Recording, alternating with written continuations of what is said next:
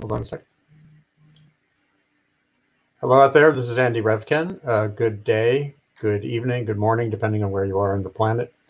This is Sustain What, the frequent, not daily, not weekly broadcast of my initiative on communication and sustainability at Columbia University, trying to make information matter. That's what I try to do every day. It's my part of this big puzzle we call the Anthropocene. And we have some of the usual suspects today. Laura Garrett is also scheduled to be here with Bob Bazell. And on screen, you can see my new friends, Wendy Wertheimer, longtime National Institutes of Health and World Health Organization consultant and staffer who has focused on epidemic risk since the days of AIDS, and John Cohen at Science Magazine out in surf country in Cardiff, California. And Wendy, you're in DC, if I remember correctly. Right. And we're going to do a round of discussion of stories that hit these folks and my buttons in one way or the other as great, troubling, or indicative of where we're at with the pandemic journey. There's these cycles to news. This has got the novelty of being so many things at once. It's an epidemic catastrophe. It's an economic catastrophe.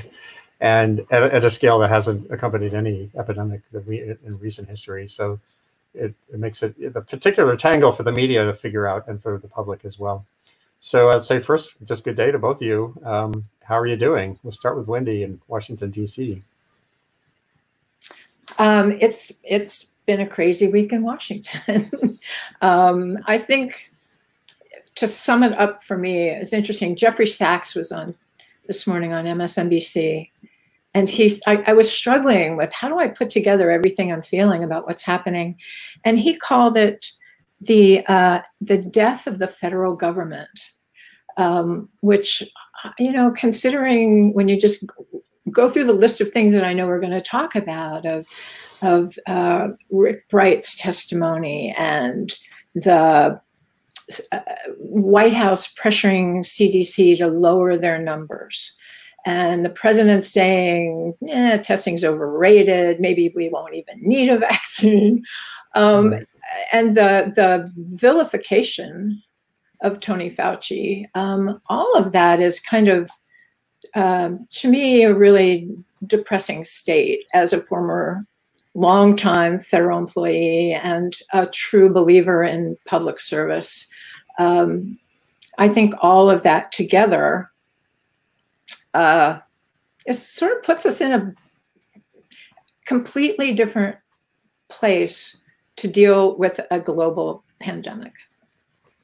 When you say we, other than that, you mean the United States in particular? Yes. Well, the world. Yeah. If the United States is not leading, then the world's in trouble too. Yeah, my son, my older son said that to me, and it was some really wise words in a WhatsApp message yesterday. He said, we were talking about the state of the world, and he's 29. And he was describing the situation, and I was saying, well, he works in the film business, and I said, well, you could move to New Zealand, where he works in visual effects, like where what's his name, the guy who did the Lord of the Rings, has a giant shop that he's worked with, and he said, yeah, but the death of the United States is a big deal. It's not just about thinking personally about the failures and the weaknesses, and thinking, well, maybe I can move to New Zealand, or the world will not be the same without a United States that functions. Right. Could you dig in on it a little more, Wendy, because you were embedded at NIH and then WHO, from the inside, when, I don't know if there ever was a situation, even with AIDS, when the leadership was so off base, or, how you describe that gap between, like, what's it like to be a Tony Fauci? I can't even imagine. And not that he's perfect either, maybe you could address some of that stuff too. Well, I'm very biased when it comes to Tony Fauci. Of course. So, who I have known for 40 years and love and adore. So to me, the difference is as a federal employee during all the developments of AIDS, we were never told, tamp it down. We don't want to test people, because if we test people, the numbers will be high and that will make the president look bad. Such an the White House, through Republican through all kinds of Republican administrations too. There was never an effort to control NIH and science. We never had to have that level of, or CDC for that matter. And NIH and CDC had great working relationships through my experience. And now I feel like there has been this effort to create tension between the White House and the agencies, and between the White House and the media. And at WHO also, the WHO and NIH and HHS were always, I don't know, John, maybe I'm over romanticizing, but I mean, I worked for Jonathan Mann, who is a great leader in health as a human right. And there was not, we never had the department or the US mission trying to constrain us in any way. I almost feel, and you know, call me paranoid, but I almost feel like this effort to hold down what we do, to not be stocked up, not have enough tests, not have enough equipment, is almost that what the president said yesterday, that, you know, if the numbers go, the more you test, the more the numbers go up. And that somehow he takes that personally, and that an epidemic reflects badly on his political future. I don't know if I answered your question or not. But. So that's the ultimate example of the see no evil, project no evil, project no failure. I guess that's a new monkey thing. It's not seeing, right. It's not allowing that. That's a really troubling thing. And by the way, that reminds me of some of the manifestos that Steve Bannon, who's kind of resurfacing as a figure. He wanted to basically destroy the federal government. So what you were just describing in my friend, colleague Jeff Sachs's comments was essentially the game plan, if not of Trump, of those who are kind of, you know, in the background. Right. There's another strand to all this that I think is fascinating that became more apparent to me this week. We are opening up. We have to open up. We all have the same desire to open up. No one wants to live a life sheltered in place. So regardless of your motivation, we all have the same goal. And the confusing message about when should we open up and how should we open up is at the center of the conflict. And in California, I'm in San Diego, we're opening up more and more. And something happened to me yesterday morning that was really provocative. I went surfing at dawn, and surfers don't like each other anyway. We're selfish. We want waves to ourselves, and we kind of we socially distant anyway. And a guy I surfed with for many years paddled right up to me and sat down next to me. And you're not wearing masks surfing. And I was like, what are you doing? Get away from me. And it occurred to me as he did this, and I kept trying to move away from him, and he kept paddling, following me. It occurred to me that that's the state we're in right now, where some people no longer care in my neighborhood whatsoever about social distancing. And it's a very hard thing to turn the dial to the right place about how much do you allow to happen. And there is no clear answer. And I've said this before, but I think clarity and the desire for clarity is what drives most of the confusion.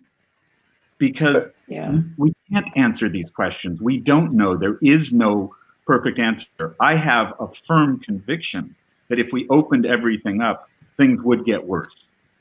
But we don't know. And if seasonality is coming into play to some degree, which I think it probably is, you're going to see the virus having more difficulty transmitting as the weather changes in this region of the world. And that will bolster the arguments of people who say, hey, open up everything. There's nothing to worry about. So there's this gauge that's moving, and people want it to be one way or another, and it isn't working like that. It's working slowly like this. Right. And I think that's probably the most complicated topic for journalists to explain as well. Well, yeah, and I'm going to bring in Bob Bazell, who just popped into the green room. And that we did touch on this question before, dealing with uncertainty, and especially online journalism. But I think actually the front page, we were just talking before, John was talking about the transition from print to online, and the front page and the nightly newscast, which was Bob Bazell's domain for decades at NBC, was always to make it past the filters in the newsroom. At the Times, my good friend Cornelia Dean, the science editor, used to say, "Where's the front page thought?"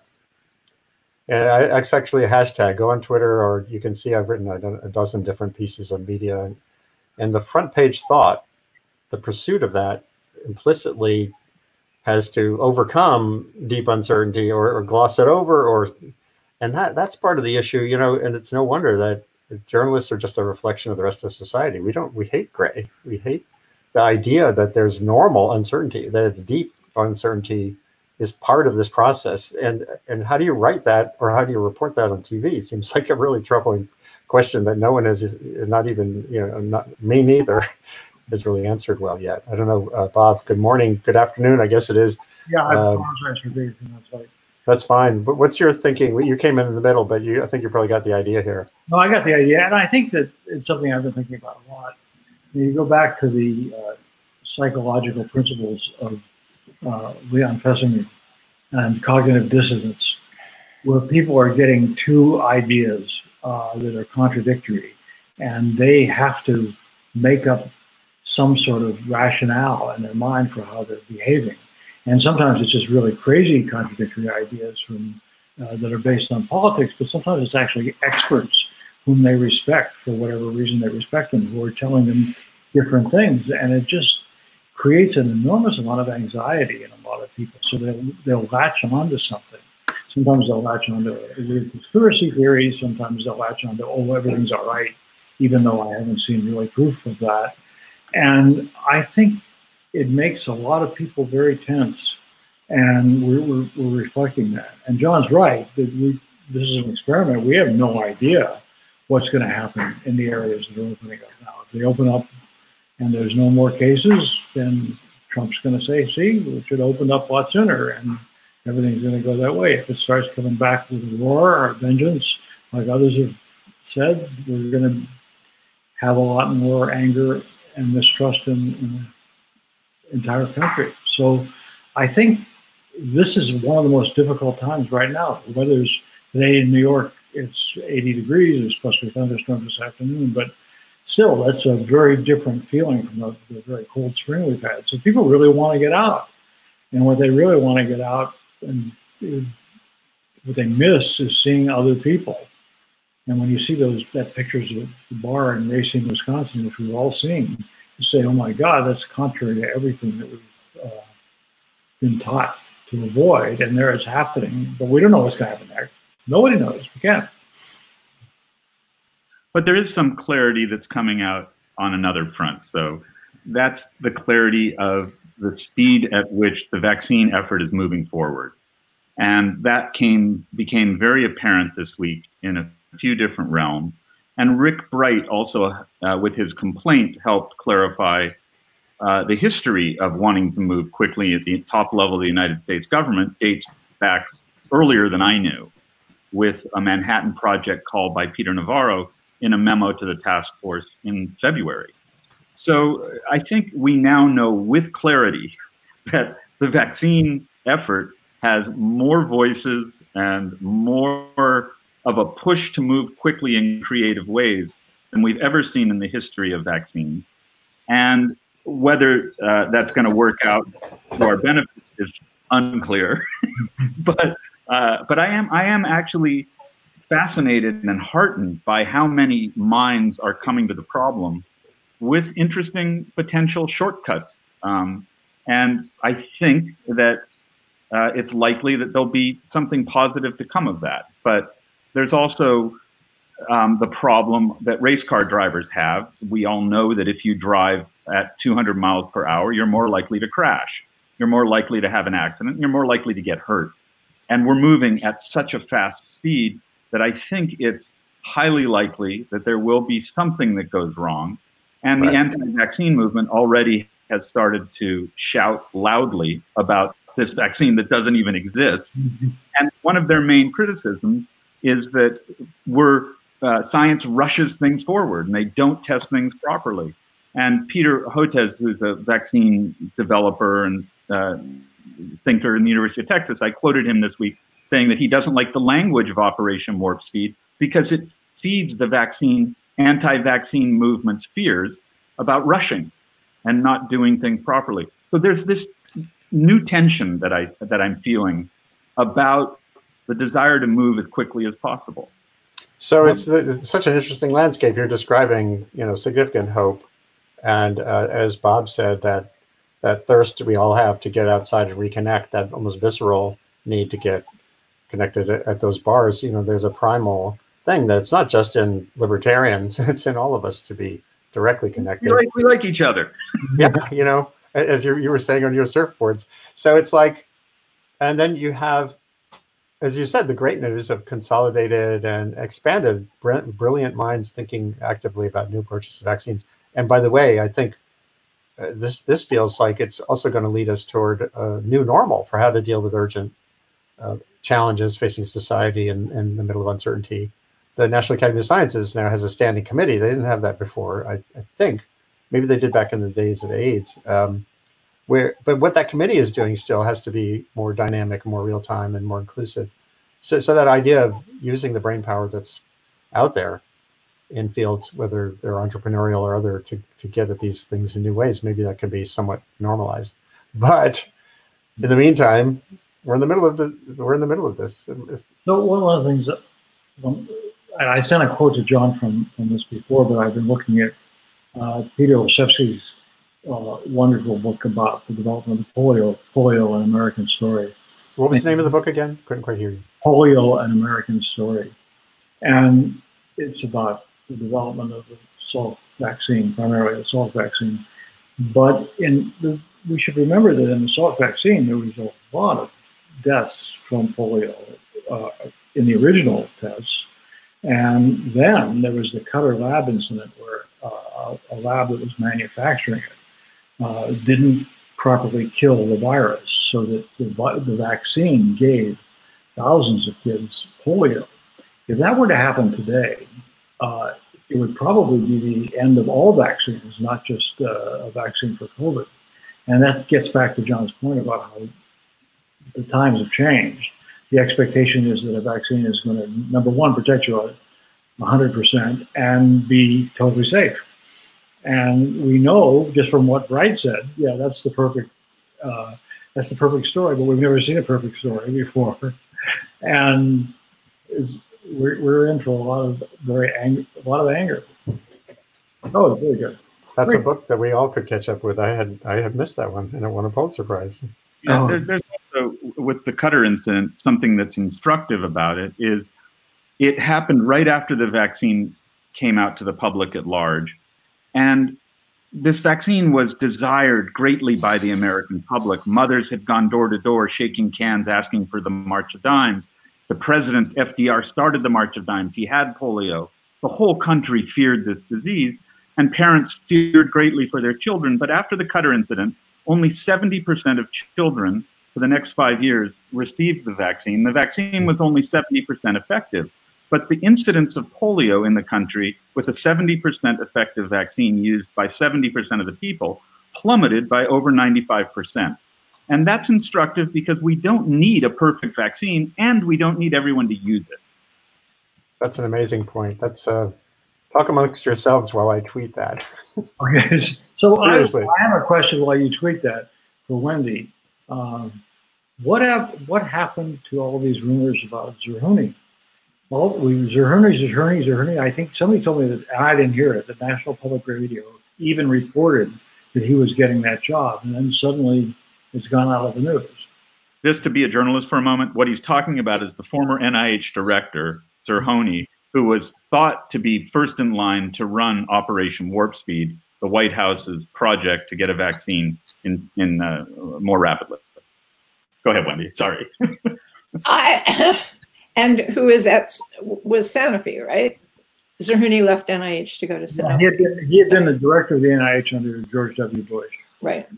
And he was very supportive, as Wendy and I have talked about this. He was very supportive of PEPFAR, and he was very good when he first took over Sanofi. He didn't realize that they had just purchased a company that had a huge amount of cholera vaccine, which became very necessary in Haiti right after the earthquake and then the outbreak of cholera there. And he was very good about getting it to approved by the WHO and then into Haitians within a matter of days. So he's got a good record, but I don't know, I don't know what happened with him. He's also a Republican, so he would be a good candidate. He certainly knows, as a former CEO of a pharmaceutical company, this is a guy who could get people to talk to each other, and he understands global health. But they did pick Monsef Salawi, who was head of vaccines at GSK, who's also highly qualified. It's not like no question about it. But I just wonder why Zerhouni's name was quoted so much, even reported to have been accepted. And how much do we think a journal? Hello, Larry. Hey, our regular colleague has just joined us, Lori Garrett. I'm sorry it's been delayed. No, you have a life. Now I have to figure out how to center me in your screen, but I have a brand new webcam and I was having disastrous difficulties. Sorry. It's good to see you, Laura Garrett, Pulitzer winner, been covering these issues since the late 70s and immersed. MSNBC science contributor. All right. And now, what's your title actually? Science contributor, right? Science contributor. Fantastic. Bob asked you a question and I interrupted. Sorry. Well, let me just back up a tiny bit for Lori's sake. That was a very interesting look back at the polio effort where we were talking about anti-vaxxers and how that's playing large going forward, even as the vaccine effort is accelerating in good ways. And John mentioned that this notion that everything has to work perfectly is dangerous in this context, that the polio virus, the polio vaccine was 70% effective given to 70% of Americans, and it cut the disease incidence more than 90%. So that the idea that we shouldn't, somehow that stories keep conveying, do we have to worry about how we're writing about that? How do you kind of make that into a piece that people will read? One of the things I would say is we have to be very careful about saying that a vaccine is just around the corner. It's wonderful that there's this warp speed, if you want to call it, use the administration's term, effort. And there's these amazing things like injected RNA and DNA and all the other stuff that technology was much farther along than we realized. But a vaccine can work in a few hundred or 1,000 people and then show a pretty large set of side effects pretty quickly after that. And there's a big question of where are you going to test it?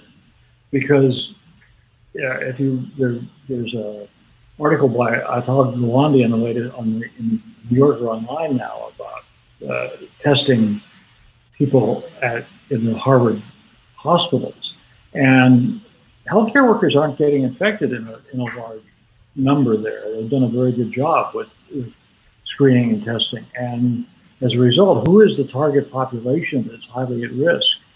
Where's the equivalent of KwaZulu-Natal for testing an HIV vaccine or something like that? Where's the epidemic going to be when the vaccine is ready? So, Laurie, I would love to get your initial thoughts, as Friday is here, which is sort of like an artificial sense of the end of the week. Mm-hmm. You were tweeting and sending us some stories that really got your attention. I wondered if you could summarize your feeling about where the story is. Obviously, there are many stories here, but what's the thing that moved the most or that feels most unnerving to you right now?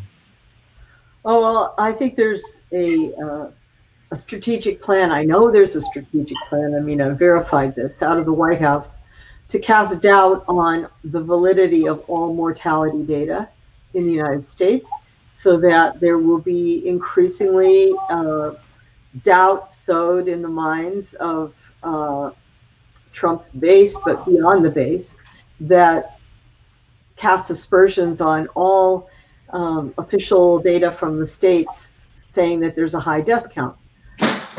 So the intent is to get the American people believing that it's not that much more dangerous than flu. There haven't been that many dead bodies.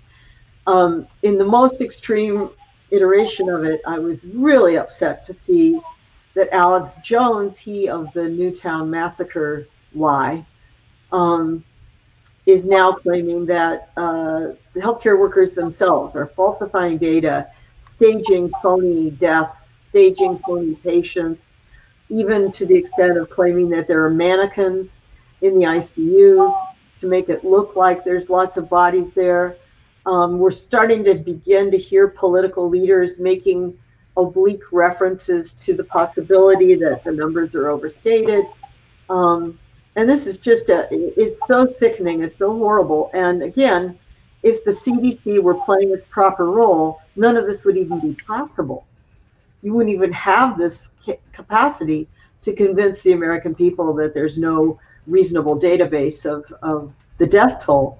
And the other thing that I think is increasingly coming into the conversation, and again is about trying to skew the data or give interesting interpretations on the epidemiology, is to take what we know to be true, which is that a lot of the frontline people that are in the highest risk positions right now getting exposed are in fact immigrants and people of color.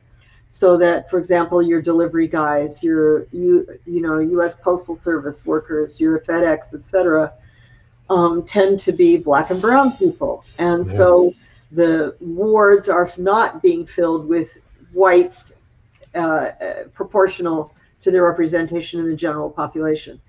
And similarly, people of color are more likely, especially if they have marginal employment, to have had a long history of inadequate interactions with healthcare system, improper diagnosis for underlying conditions, and improper treatment. So they're more vulnerable to dying once they are hospitalized. What worries me is that we're beginning to have conversation we're hearing and conveyed to the media that this isn't really a white person problem, you know? Right. It's really them. They are at risk. They are getting this disease. And this is step one into stigmatization.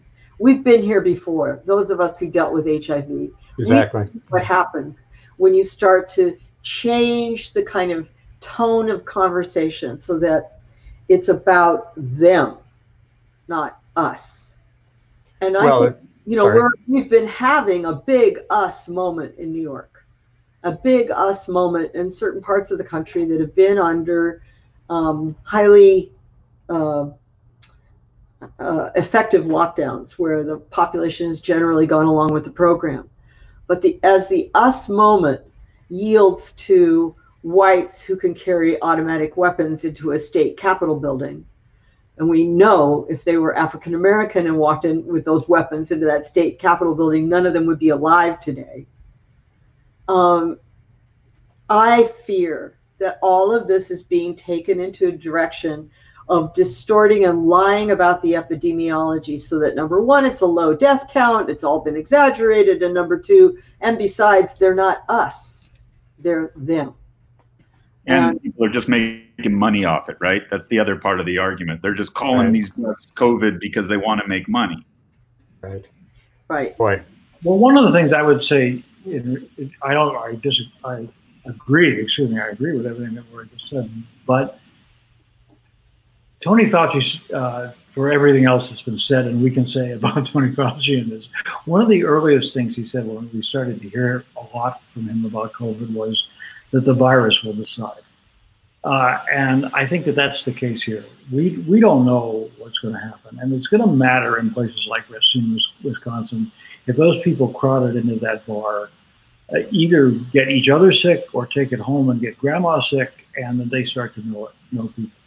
And HIV changed a lot when a lot of people realized they knew gay people and people were infected. This is very profound in New York because almost all of us who live here know people who have been infected, and in my family, for example, as I mentioned. And so if the virus takes us to a place where a lot of people start to see their friends get sick or their grandmas or parents get sick, then they'll change their outlook. If it doesn't happen, yeah, you're right. There's a great danger of that. But from everything we know about the infectiousness of this virus, it's really a bad bug.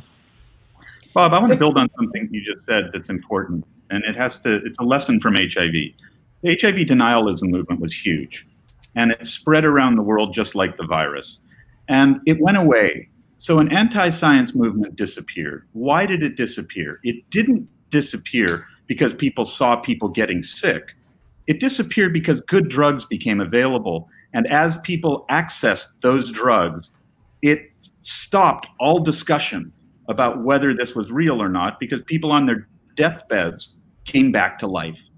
And South Africa had an anti-HIV movement in the early 2000s, remember?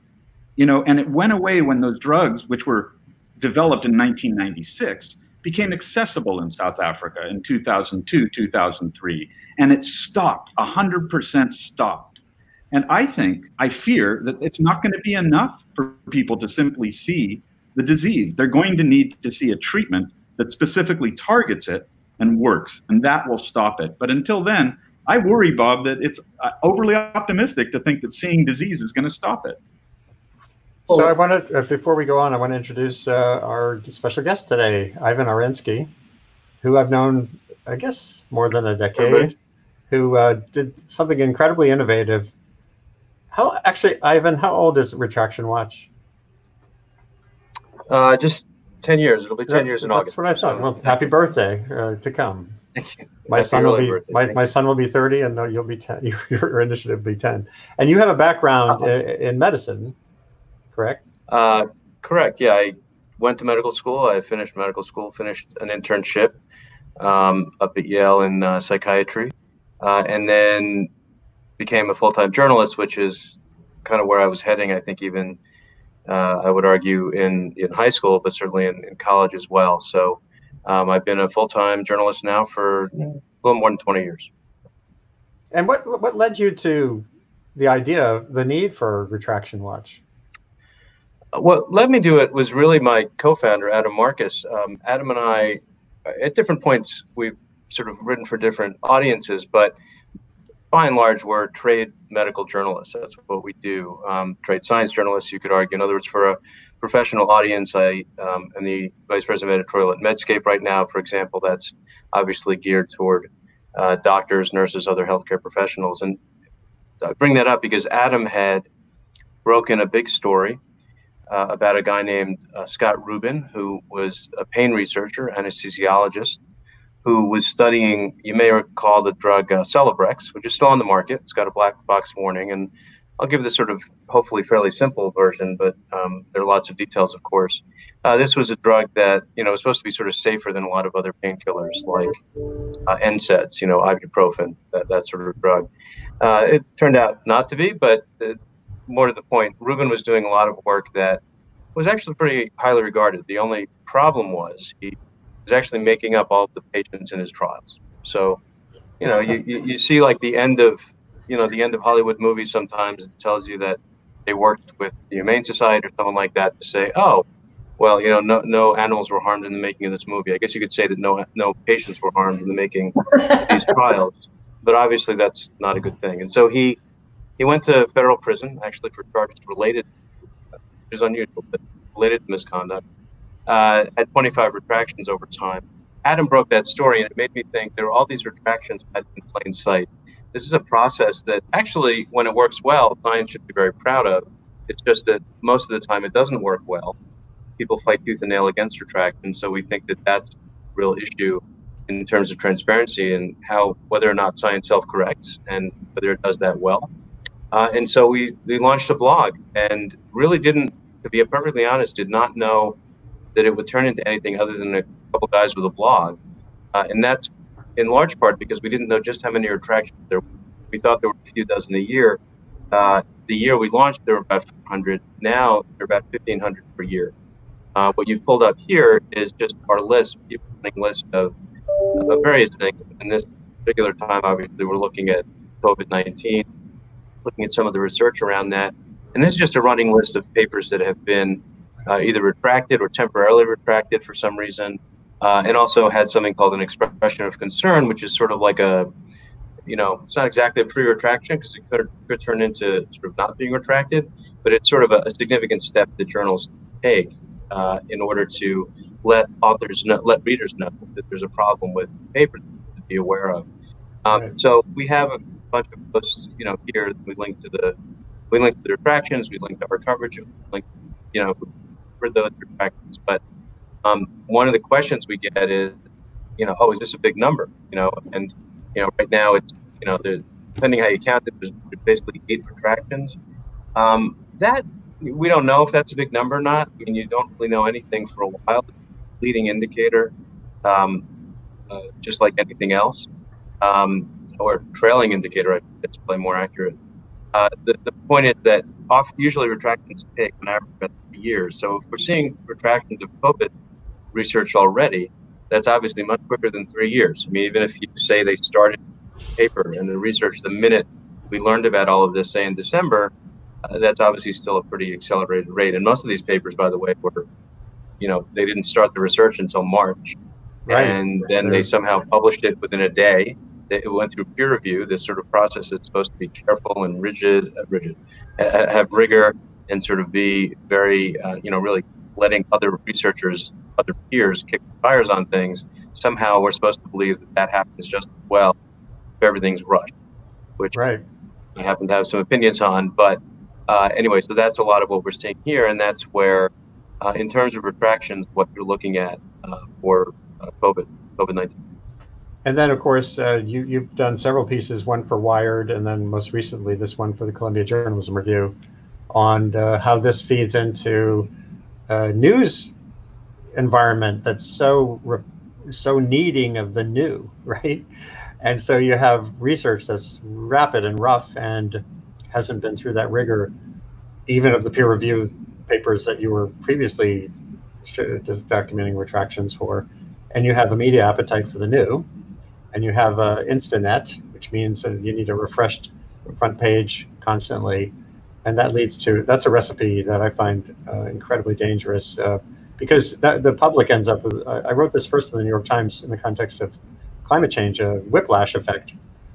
So for some, it's just, when you put that on social media, which is hacking your brains to distract you with the new or the provocative, the press, I think, has to kind of come up with new ways of dealing with this, or you're really, and it's not like you can just shut it off. And maybe it'd be good for Bob and John and Lori to weigh in a little bit on that tension of how do you cover this stuff. I think you've seen the previous week, and on Twitter, I put up these flags. They're kind of like, literally like a warning label. It says, caution, pre-review publicity.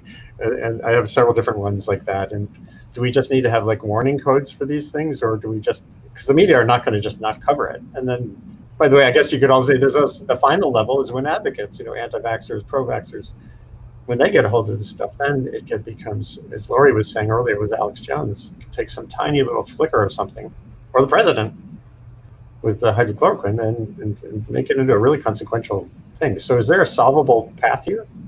Maybe Lori, John, Bob, and Wendy, you can put them into. Well, I think this is part of where you see the difference between people who are science reporters and have a background in science reporting versus those who come to a science story but are perhaps political reporters or some entirely different background and beat. Because when you're on the science beat, there's certain names that pop up and you go, oh, not this guy again. And certain journals that you say, oh, right, this journal, what a track record these guys have had. Certain themes that we recognize because we know there's an underlying crap game going on between rival teams. For example, John mentioned the denialist movement, and Peter Duesberg was the name in the denialist movement as the alleged scientific authority. And many of us already knew of his, shall we say, difficult reputation, because he'd been in a Nobel Prize fight to be the guy who first discovered retroviruses. He got beat, and so he decided the rest of his life mission was to prove that retroviruses did no harm. They were meaningless little genetic elements drifting about, and that required that he prove or claim that HIV was harmless. But if you're not on the beat and you're not following these characters, and you don't go immediately to the methods section to figure out how did they come up with this, your beat doesn't allow you to have that knowledge base, that background, and perhaps not that time to try and figure out, you know, how did these guys come up with this data? And so I think the problem we're experiencing right now is, number one, as Ivan said, we're going at lightning speed. Stuff is getting, so much is published that none of us can keep track of it all. And number two, we have the vast majority of people covering it all are not science reporters or people with science backgrounds or medical backgrounds or clinical backgrounds or any of the above. And then finally, there is a cast of characters of scientists that have grudges. They have access to grind. They've been playing games in the background for a long time.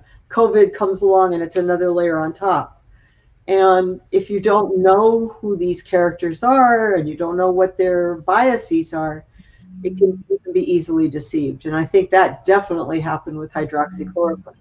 Yeah, you know, one of the most valuable things that Ivan has done is, this is my kid calling me from downstairs. That's how we live in the COVID world. What Ivan has done with Retraction Watch is clued the whole world into characters who aren't trustworthy, because Ivan again and again and his team have highlighted people who repeatedly make things up. Right, Ivan? I mean, it's not like these are one-offs. You know, again and again. We have a leaderboard. You know, the leaderboard. And I recommend everyone look at Retraction Watch, because not only does it help clue you in to charlatans, it's hugely entertaining and it's really well written. I read it sometimes just because I want to read something that entertains me, Ivan, really. Your writing pops, spectacular. And well, that's Adam. That's Adam's, John. Okay, you can't write, I know.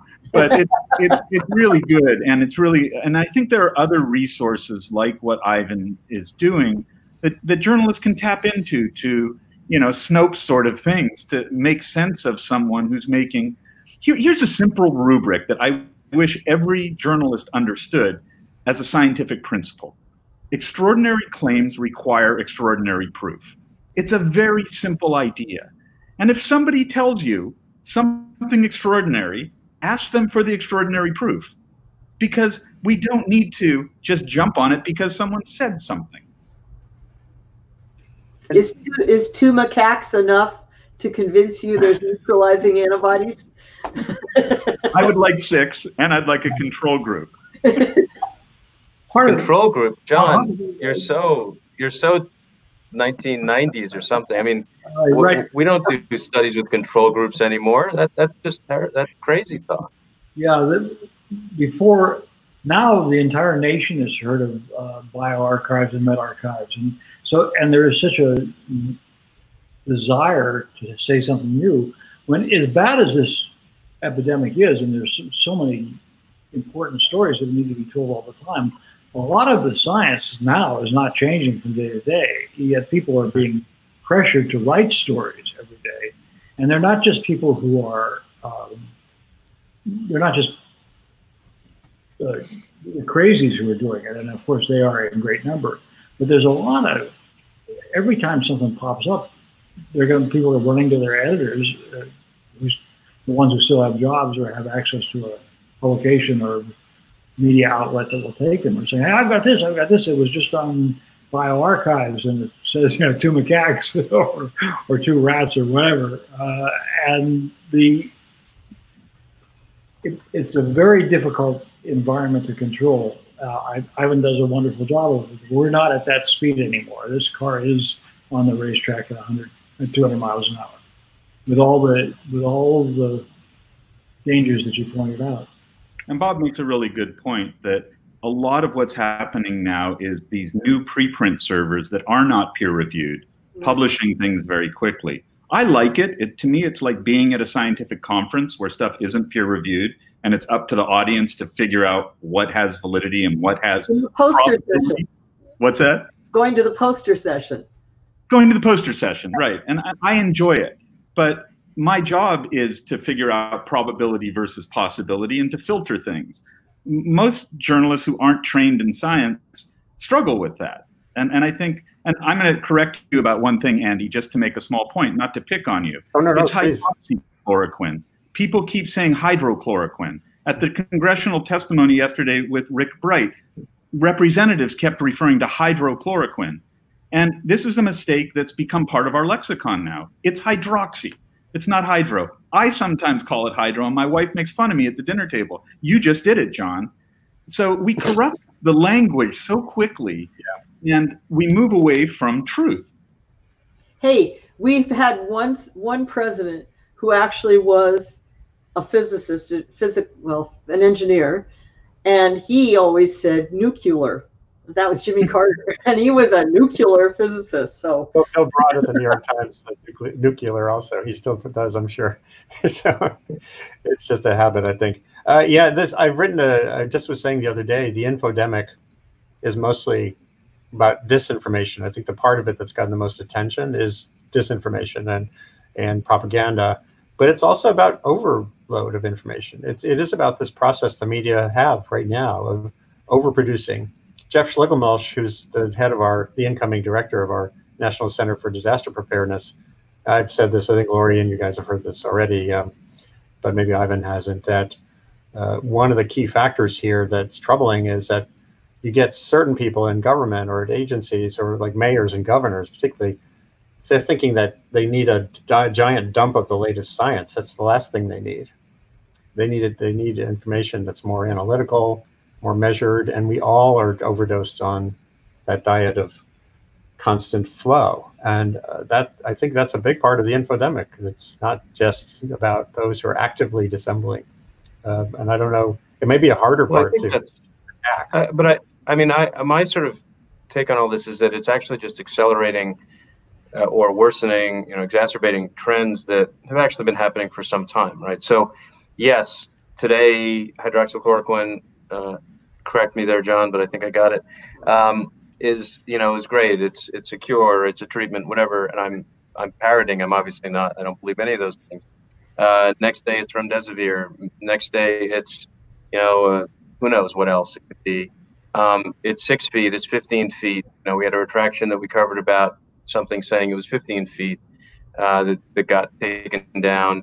But so that kind of whiplash that you were talking about, Andy, earlier is very much what we're living through now. But I would argue that it's exactly what we've lived through for, at least decades, right? So when you say, every week, we all know that, the first week of the month, chocolate cures diabetes. And then the second week of the month, apparently it gives you diabetes. And the third week of the month, it gives you cancer. It does something else.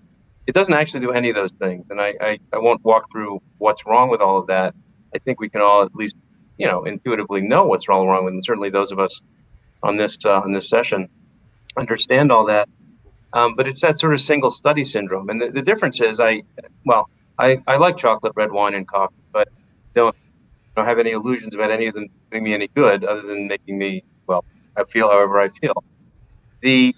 But the problem is that stuff is, I don't know if there's much of a public health risk. There's a sort of noise risk, and it's not good. I'm certainly not condoning under that frequent coverage of all that stuff and that whiplash. But it doesn't have the same public health risks and dangers that, the sorts of things we're seeing now do. And so I think, if I'm being a bit maybe Pollyannish for a second, my hope is that a lot of what is happening now forces us all to think about this whole process and figure out ways to do it better. I'm not necessarily optimistic. I'm not necessarily optimistic in general about many things, but I'm not necessarily optimistic about that. But my hope is that conversations like this and writing that all of us are doing getting it out there, and sometimes having to fact check and do that sort of truth squatting, if you will. I'm hoping that forces everyone to think about it. Again, I don't know that will happen, but the system sort of, we're seeing it all, if you will, on steroids now, but it's really very much just what we've always seen, just worse and faster.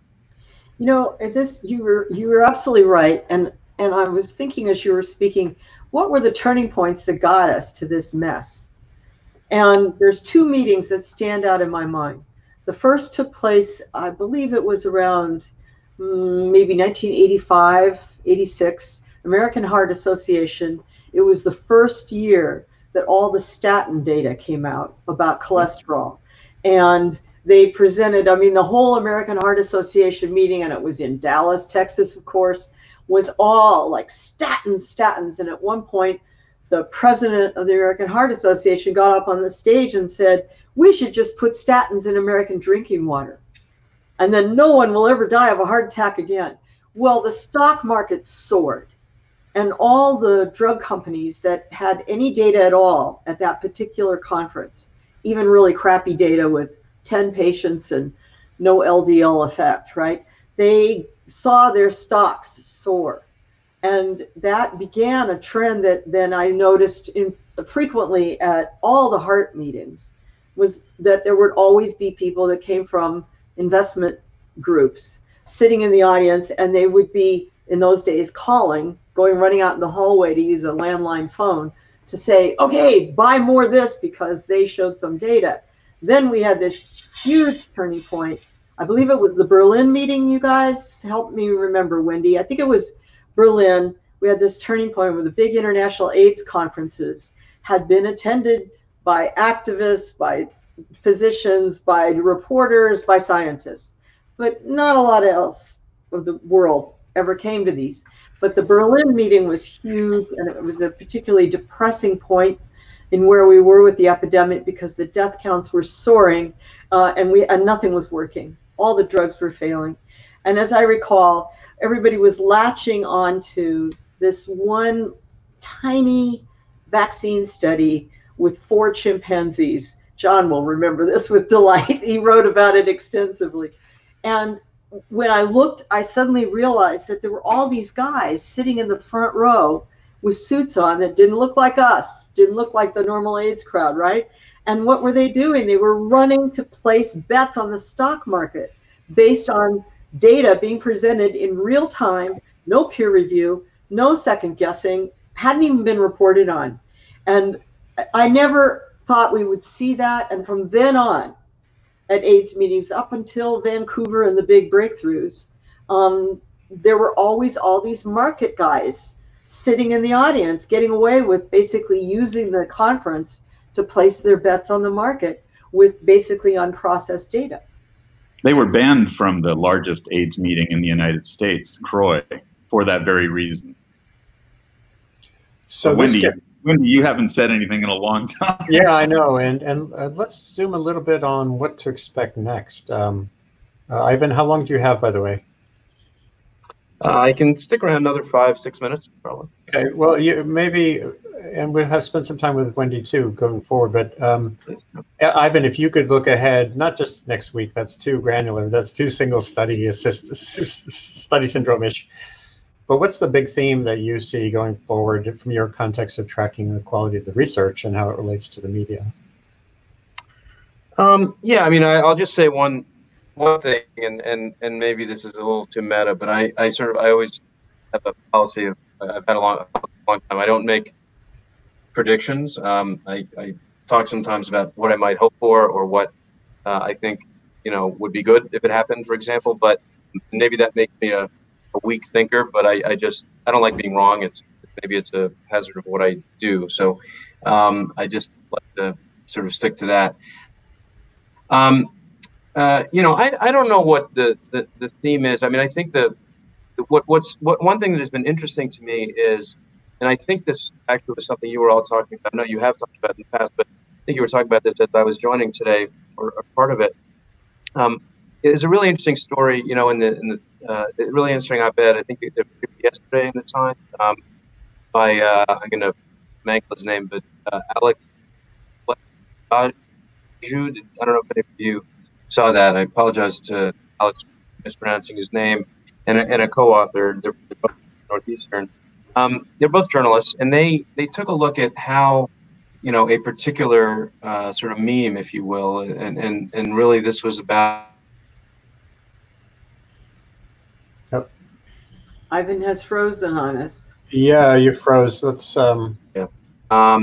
And it's a really nice, TikTok of various things that happened. And I guess one of the things I would love to see come out of this, and maybe we're getting to a point where people are able to start doing this, is can we do that for more of, can we sort of do, if you will, bad, sort of metaphor here, but really contact tracing for the kinds of whether they're rumors, you want to call them rumors, memes, misinformation, disinformation. I mean, they're all happening. Can we do that for, this, for that sort of stuff? And obviously, in addition to doing it for the virus itself, infections, because I think that we'll sort of learn something, and whether it's groups like NewsGuard who are looking at what's reliable and what's not. My only concern with all that, and the sort of flip side of that, maybe I'm looking at the other side of my mouth, is I would hate for this to further deepen the divide we have in terms of media consumption, in terms of who people trust, and the fact that you know exactly what you're going to get if you go to certain news outlets, and that's, well, frankly, it's mostly on the right, but there's a little bit of that on the left as well, and I think that we need to sort of grapple with that, because to me the biggest problem here, not that that's not fair, but one of the big problems here has been the politicization. I can do hydroxychloroquine. I'm not sure I can do. See, that's because I'm a science reporter. Thank you. Has just taken over the narrative, right? Because now every study is seen in a particular political framework. So I think that, again, that's maybe a little bit meta, but I feel like it's underlying a lot of this, underpinning a lot of the issues we're having. And I'd love to see people really analyze that. I have an idea. Because I know I see Retraction Watch on Twitter. You guys are active on Twitter, and people are active on citing you on Twitter. And we also have, who is it that does the Pinocchios? Post, Washington Post. Washington Post Pinocchios are active. Jack Dorsey, the CEO of Twitter, has put up a $1 billion COVID fund and is, I think, trying to do the right thing. And it seems to me it would be a great idea to propose to him that there be a Retraction Watch logo and maybe a Pinocchio logo that can be applied to certain Twitter streams or claims on Twitter in such a way that it would automatically direct if you clicked on the icon. So if somebody, for example, is saying hydroxychloroquine cured 80% of all COVID patients, that would be a Pinocchio. And if there was a way that, okay, you'll go ahead, you're not going to censor, but here's a Pinocchio profile, click here and you can see why Twitter is telling you this is a lie. Or if a paper is pushed and Retraction Watch has already identified that this is bogus science and should be retracted, that logo could appear, that icon could appear on the tweets about it. And then people would know, I just click on this icon and I go to your stories telling us why this is bogus science. There actually is quite a bit of activity underway along those lines. There's the Internet Observatory at Stanford. I don't have, the internet's a little bit slow for me today, or I'd pull up some examples to show you. There, Renee DiRestra and others they have a way to use tools right now to track. They did this just now with that, the woman who became the pandemic, how that pandemic theme emerged. Everybody's after her, and that's good. But you can trace it back. Time, because the problem is, an academic study that says this is garbage, well, the public has already moved on. They've already accepted the garbage and moved somewhere else. I'm talking about in real time, showing up in Twitter, showing up on Facebook, etc.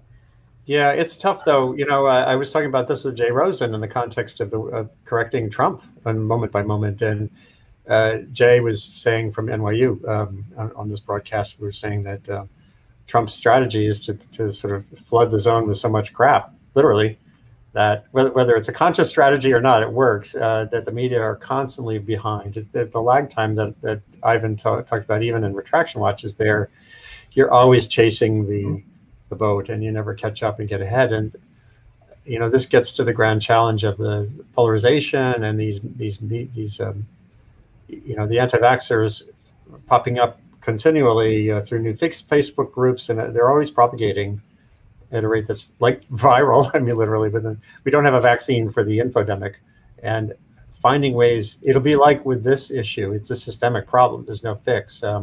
It's great that money is that Jack has put up that money, and I hope he's paying as much attention to the infodemic as he is to the pandemic. That'd be a good. Andy, there's a viewer who's raised a point that Phil Weiss. Phil Weiss is a really good journalist. Yeah, and I think Phil Weiss is making a good point. I think science has a generosity that gets taken advantage of all the time, and that generosity is what we started this conversation discussing, and that's uncertainty. We don't know for certain, and we're open to ideas. Bring me the data. Show me the best data, and I'll change my mind if new data come in that alter what I think. Mm-hmm. And it's easy to prey upon that. And that's, I think, what's at the root of this, is people take advantage of that generous type of thinking. It's very different from religious thinking, which is, I believe this, and nothing changes my mind about it because I believe it.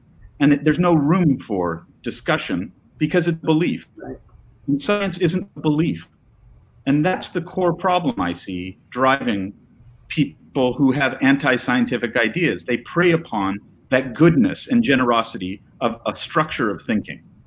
Although I'll push back one more time, and Ivan, I want to say thank you for being on here. And Wendy, you're up next.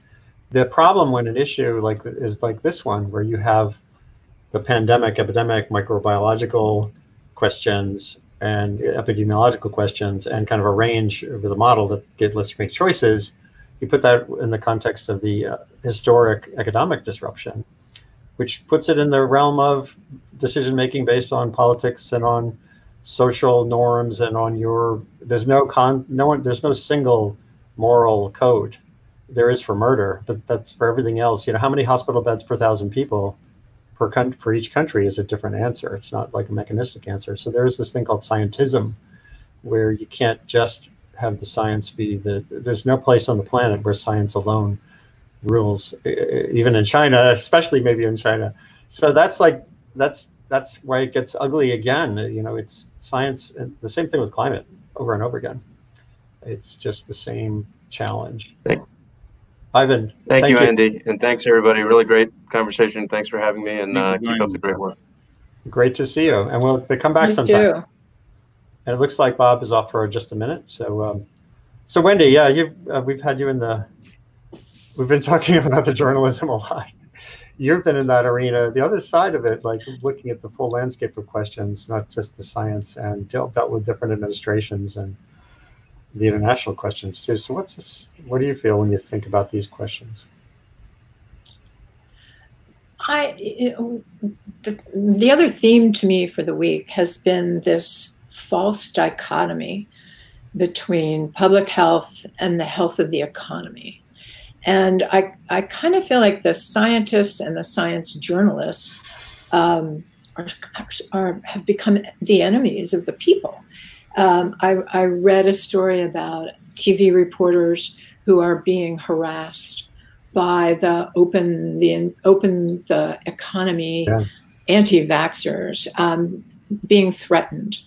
That to me is something brand new, that reporters reporting scientific facts are being harassed online and in person, that there are, and that somehow, you know, these stories that Tony Fauci, who is trying to bring down the economy, and he's trying to bring down Trump, and that the science, that I'm really struggling with that notion that there has to be one or the other. Either you protect the public health or you protect the economy of the country, without seeing them being interconnected, and that you can't have one without the other.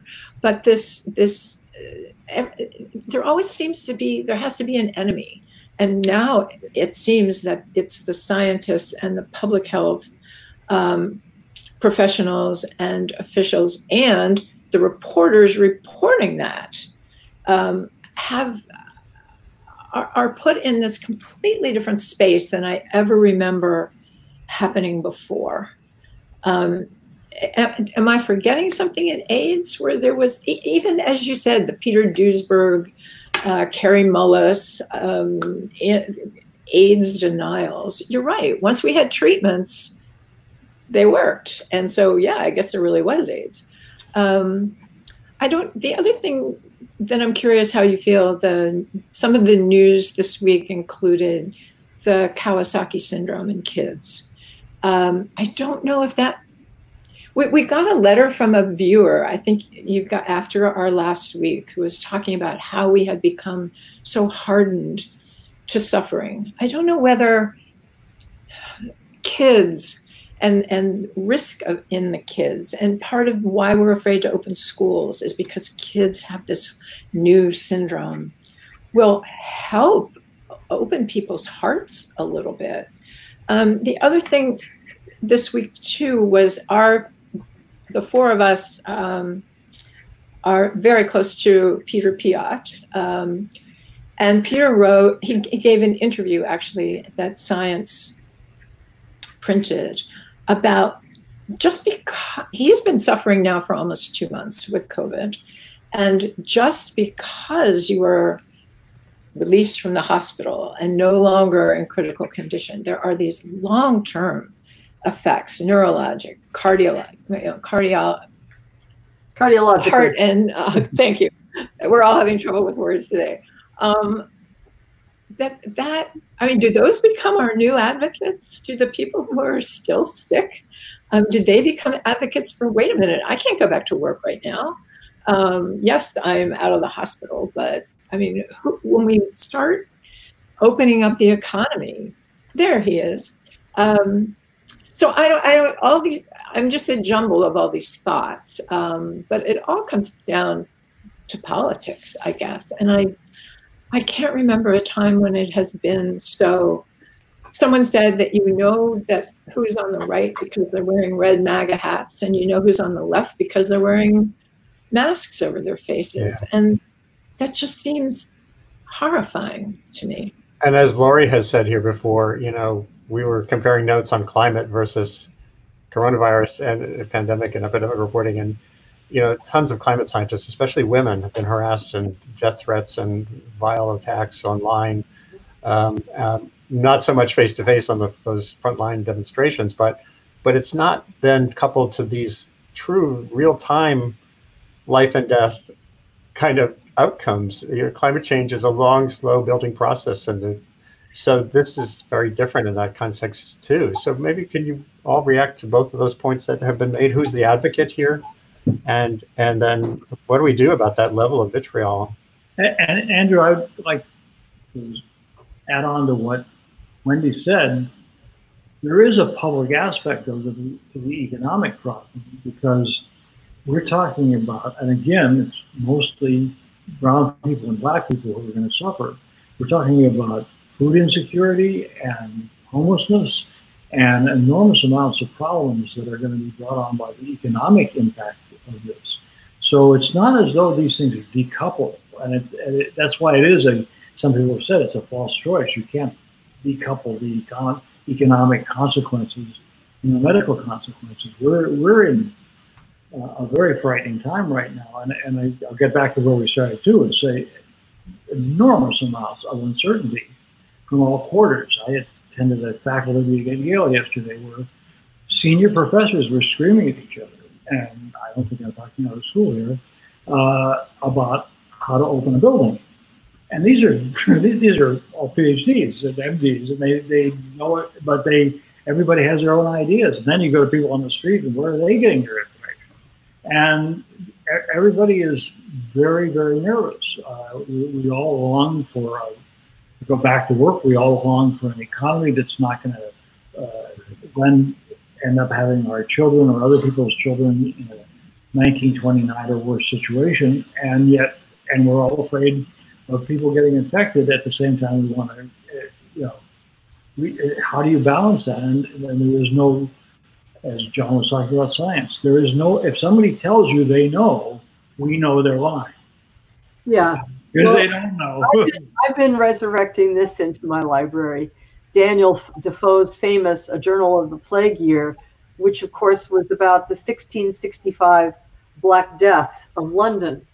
And a couple of lessons are worth reviewing, because what happened in London in 1665 with the plague was that the rich fled London.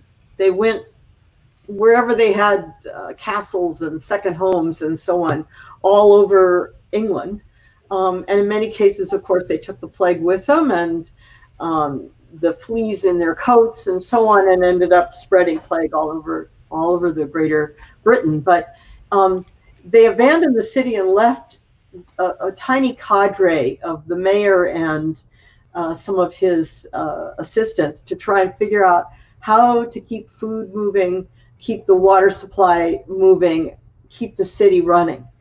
And there came a crucial moment when the death count dropped to about 900 a week instead of thousands a week. And store owners started to think, this is a good time. I can open my barber shop. I can reopen my store. I can start selling in the pub again. And boom, massive death tolls. And you've got a whole second surge in London. Reading this and reading about how people rationalize the death and suffering of others, as Wendy was saying, how did people live with themselves, with the threat and with the death around them and with the consequences of their own actions? It's just remarkable when you read this and you read other writings from the 1665 plague to see how much it's like what we're going through right now. The willingness to discount, well, he was an old person. So yes, he suffered and died of the plague, but, he was an old guy. Well, there's a lot of that kind of subtext going on in conversations about deaths in nursing homes and the death toll among seniors across America. And similarly, there was a lot of talk in the, in the plague years about people who were, they were just merely a garbage collector, merely a rags dealer. In other words, they weren't important people who died. They were riffraff. Well, there's a lot of that subtext going on right now.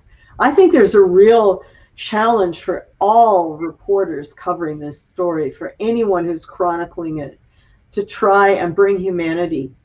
Even if you're just inserting a couple of sentences somewhere in a story that's actually about remdesivir, if you can bring humanity in and shock people into remembering what the meaning is of the words they're putting out.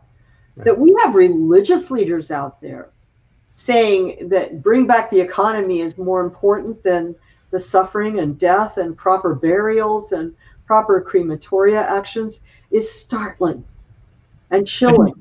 I think, Laura, you bring up a really interesting point about history. We don't have a really fundamental grasp of how you reopen from a disease or close down on this scale.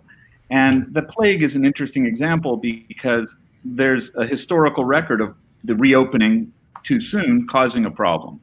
But there's an interesting parallel too, or a lack of a parallel, in that what does this disease do? It doesn't look like plague. It has its own unique signature. And we know that many people, maybe 40, 50%, I don't know the number, who become infected have no symptoms. And 80% of people who have symptoms probably are mild. So we're not seeing people falling over in the street. We're seeing, maybe in New York you see it, but in California, you don't see anything. You don't see anything. And I think that's part of the challenge, is that it's a slow, it doesn't harm people at a high enough level, like Ebola, for example, to cause visible pain and suffering for everyone In a small village in the Democratic Republic of Congo, if there is Ebola, you see it. And you go to funerals, or you don't go to funerals because you can't go to funerals. It's so dramatic. And the drama here in New York is high, I understand that, but where I live, it's not high, because I think we're succeeding at mitigating to some degree. But I think that factors in, and the history would be a great deal. What's that? If you're on lockdown, you don't see anything, because you only see what's on your computer and what's on TV and what you hear on the radio and the occasional phone call with a buddy. So, I mean, I don't think we do see people dying in the streets, but it's also that we're not out on the streets. And this is this weird paradox, you know, just what you're describing, even the vividness of those anecdotes still is restricted geographically to places like the New York region, a couple of other hotspots in this country. And that creates in the media this big landscape of like horror, but then people everywhere else are looking out the door and going, WTF? And that then generates more doubt, perhaps, in that sense of it's the media. And that's why, actually on climate, 15 years ago, I wrote a story in the Times on, is the country so diverse geographically and so big spread that there is no common way to perceive even climate. You know, Katrina hit New Orleans, it didn't hit the rest of the country. It didn't even create an economic catastrophe for the country. It's a blip, not even a blip on the GDP. So that, yet of course, the job loss is creating an absolute impact in almost every place. So it's like, does that then worsen? Is that why Sweden can do it more easily? You know what I mean? Sweden has one climate. There was a woman who emailed us after one of our last sessions, and I had a Zoom session with her the other day. This woman who was born in Germany, but she's lived in Sweden for 20 years, and she was talking about, she described us, but she went into greater details about it. How it's almost like the idea of people, native peoples in Arctic, putting their relatives on older relatives on ice floes. And that's the way the Swedes are handling this. They are, right. You know, they are just saying, well, that's it. We're not going to. And this woman is astounded by it. It offends her morally. But she says when she's talking to her Swedish friends, it doesn't bother them so much at all. There's starting to be a bit of a backlash and more money to help the elderly. But in their healthcare system, even if you're wealthy, you can't buy additional healthcare. And the older people are just dying, and they're saying, well, so what? We're getting on with our lives. And it's a really interesting thing to get back to whether we will transition to that in the United States and include, as Lauren was talking about, all these stigmatized groups, whether the elderly will become another stigmatized group. Although it's an interesting concept when we have all these people in their 70s running for president of the United States. How do you define elderly? I don't know. I'm certainly in that group. Well, you know, you bring up a good point. There's two ways that the epidemiology is getting distorted. So let's come back to the science writing, because the Sweden story, you know, Wall Street loves the Sweden story. And everybody that's eager to get the economy going is glomming onto the Sweden story. And it is true that in terms of GDP losses, Sweden's in great shape compared to its Scandinavian neighbors. But if you plot deaths per capita, Sweden is worse than the United States right now. Sweden is one of the worst in the entire world. Right, by far. By far. And the scale is up here. Excuse me, you go up to our world in data and do deaths per a million and put in Sweden and the United States, you see exactly what it was. Yeah, this big gap. The other way that data gets distorted is there's a lot of talk now from the Republican Party, in particular, Mitch McConnell and so on, saying, you know, we're bringing this epidemic down. America is coming down like this, so it's time to reopen. And to which I say, pull the New York, New Jersey, Connecticut, tri-state area out of your data set. Now show me the curve for America. Oh, right, it's doing this. Well, and that's a really important, that's a journalistic. Is 75 to 80% of all the cases in the country. It distorts the data. Well, the tri-state's been on lockdown and they've brought their epidemic down, but you take them out of the equation and put in the whole industrial Midwest, the Mississippi Valley, all of those states, and you see a completely different trend. And so I think the challenge for anybody covering this is to say, what is the proper way to interpret the data? Through what prism? And if the data is our GDP is swell here in Sweden, okay, that's one data set and Wall Street loves it. But what if it is our per capita death rate, particularly for people over 60, is off the charts compared to the rest of the world? Well, then we condemn Sweden and their experiment. And similarly here in the United States, we have a president that doesn't want a national uniform strategy or policy of any kind to deal with this COVID catastrophe. Wants every state to take responsibility on their own, but it also is pushing open, open, open, open. Well, if you distort the data to support open by number one saying the death toll is exaggerated by the left, it's way down here. And then number two saying, oh, and while we're at it, you know, the overall trend is down here by not removing the tri-state data, then, you know, you can win your argument. You can convince people to go out and risk their lives and go to a pub without a mask in downtown Milwaukee. And it's not just distorting the data, it's destroying the people presenting the data, which to me is a really new thing. You know, that as you were saying earlier, just trying to undermine the notion of what the numbers mean, that the White House doesn't want the death rates to be honest, and how you assess the death rates. That's new. And this, you know, that the lock 'em up people are after Tony, and that even just listening to Rand Paul yesterday, trying to, whatever day it was it yesterday? His questioning too of Rick Bright and questioning Tony and telling Tony that he's not the be all. I mean, it's almost like you don't have to undermine the data because nobody understands the data. Just undermine the people. I think you could tell. And that's where it's so unusual to me. Andy, I don't think this is unusual in climate science. It's unusual in public health, or more unusual in public health, right? I mean, there was severe attacks on climate science that have been going on for a long time. Yeah. Oh, yeah. Manson and Michael Mann and these guys would certainly say, oh, yeah, we got personally assaulted and we're still getting personally assaulted. And they've had their share of death threats and all sorts of things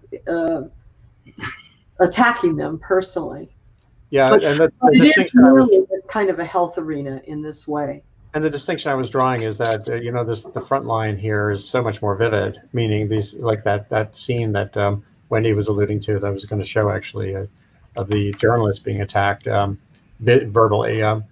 That's there occasionally in climate science. It's usually Twitter or, you know, just look at Catherine Hayhoe, and there've actually been studies that show that the female scientists have been viciously attacked far more than men in that arena.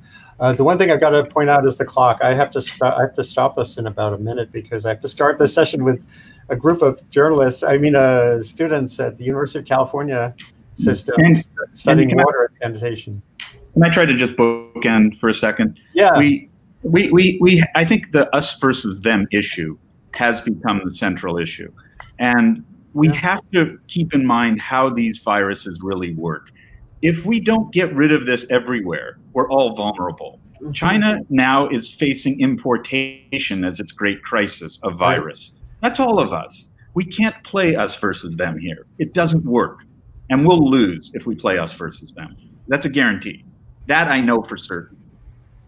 I know. So the challenge going forward will be for us, those of us who are journalists or communicators, to figure out fresh ways to do some of that clarity seeking that Lori was alluding to there, when, you know, with American trends. You know, if you can create the sense of, here's what your part of the country is doing, what can you do with data, what can you do with relationships with experts, what can you do with engagement journalism to reach out into new communities that are trying to struggle or dug in on issues. This is a frontier. Last week we had a session with technologists who created thefactual.com, who created there's another web portal, I can't remember all of them so far, that are trying to give people a sense of how to navigate with some efficiency and even a little bit of AI assistance, the flow of information. That'll be part of what we're going to talk about going forward. So I'm going to have to say thank you all for being here again. Thanks, Ivan Oransky, for stopping by. I've got a session again in a few minutes on climate justice with a group of young scholars in the University of California system. And then on Sunday, our usual song and story swap to kind of discharge from what we do during the week here. Next Wednesday, Peter Coleman, who's a colleague of mine who runs the, among other things, the Difficult Conversations Laboratory at Columbia University, which is a thing that I think every community on the planet needs to talk about COVID. And Larry Jacobs from University of Minnesota will be on with Peter. He's a great analyst of the political landscape out there and navigating paths forward. Thank you all for being with us. Those online, please tune in again and share this. This will be archived shortly. And I wouldn't be able to do it without the Earth Institute and Columbia University supporting this experiment called the Initiative in Communication and Sustainability. So great to see you all. Stay well. Thanks, everybody. Stay sane. Onward and upward. Bye, y'all. Bye.